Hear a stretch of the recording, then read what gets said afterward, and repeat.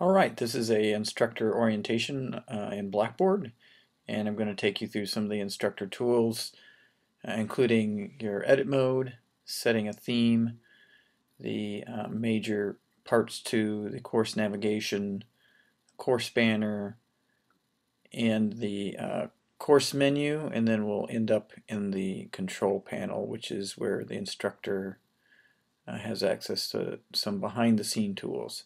So the first thing you want to do when you're in a course, if you have instructor access, you'll be able to turn edit mode on, and then you'll see a green light. And then one of the things you can do is select a different theme for your course. Now, you can spend a lot of time on this, but there's some neat themes in there. Discipline specific, different color themes, seasons. One thing I'd say though is set that color or theme before you start your class so that you're not changing it frequently, because then students get confused about what the course looks like. And the other thing is, if you make some custom changes to your menu colors and things like that, if you override it with one of these themes, it'll change that. So this main area here is your announcements area, and one of the things you can do to spice up your course is add a course banner, and that you do through the control panel. The control panel is the kind of the behind the scenes area that instructors have access to, and in order to add a banner, you click on customization, and the menu drops down, and you can go into your teaching style, and then you can also set your course structure here, your course entry point, which I recommend that you leave on announcements, your theme, just like you could set it from the top of the course, you can also set it here, the color of your menu, whether it's buttons or text, and down here under number 7 it says select banner. So you can upload an image, and it'll take various size of images, but don't make it too wide or it'll cause you to have to scroll left or right. Don't make it too tall or it'll push all your announcements down, so they'll be difficult to read. So basically you browse to your computer, find the file, attach it, and submit, and that's how you add course banner to the top. You'll see it when you go back to the announcements area.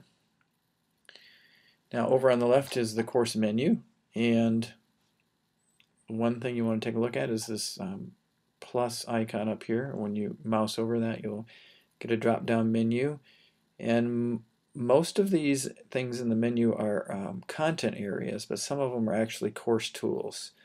So if you want to create a new empty area, you use the content area button, and you can call it whatever you want. So for example, let's say I wanted to add a syllabus area. I could just go here, create a content area, call it syllabus, and then you want to make sure that you make it available to users if you want them to see, and sure would want somebody to see the syllabus link, and then you submit it. Now one of the things you can do is reorder these, so if you don't like it, you just come over here, mouse over this, and then left click and drag. You can reorder them, or you can also reorder things, announcements, course menu, by clicking this up and down arrow and then moving them up or down. So you can move them that way. Announcements is a course tool. Leave it at the top, leave it alone, don't edit it, don't remove it, because that will cause problems with students enter your course.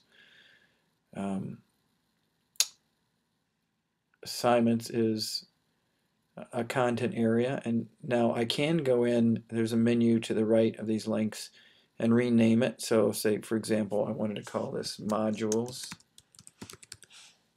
and then you just click the check mark in order to save that change. You can also delete it, but be very careful about deleting it. If I deleted this right now, I'd basically delete all the content in the certification course. or I could hide it. So when I hide a link, I get a little icon beside it that says that students can't see that. So this would be probably not the assignments area, but perhaps there's some area I want to reveal later on in the course. So I'm going to go back into the menu and show it. Now, sometimes you'll get a little box beside some content areas. Like initially the assignment area had a box beside it, and that meant that there was no content in it, and students wouldn't be able to navigate into it. The discussions link is a tool link to the discussion board.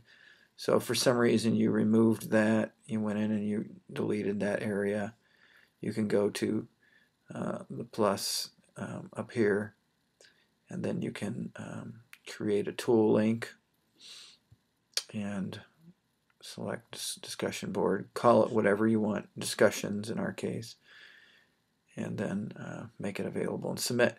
And then that way you would have another link to the discussion board. Grades is a tool, and that is an area you really want to leave alone. It's only accessible by students. You access the grades actually down in the control panel through the Grade Center.